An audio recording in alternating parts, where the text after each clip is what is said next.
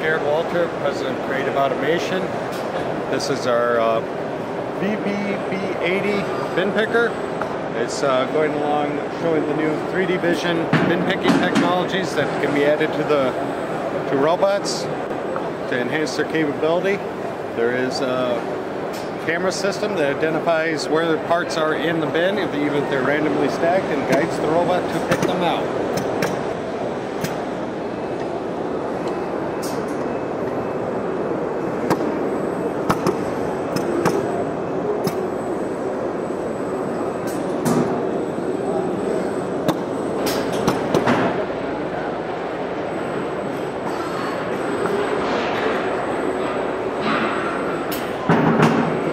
Hi, I'm Steve Crane, President of Robotic Guidance. I'd like to explain a little bit about the cell behind me.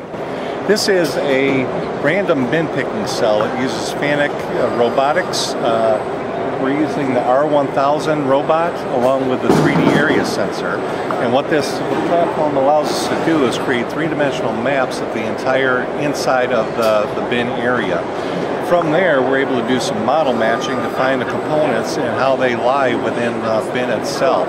So we get full X, Y, Z, W, P, R of that individual part, and then we can guide the robot tooling directly to that part. In addition to that, it's also outfitted with some interference avoidance routines that allow us to model the tooling and also know where those bins are with respect to the part.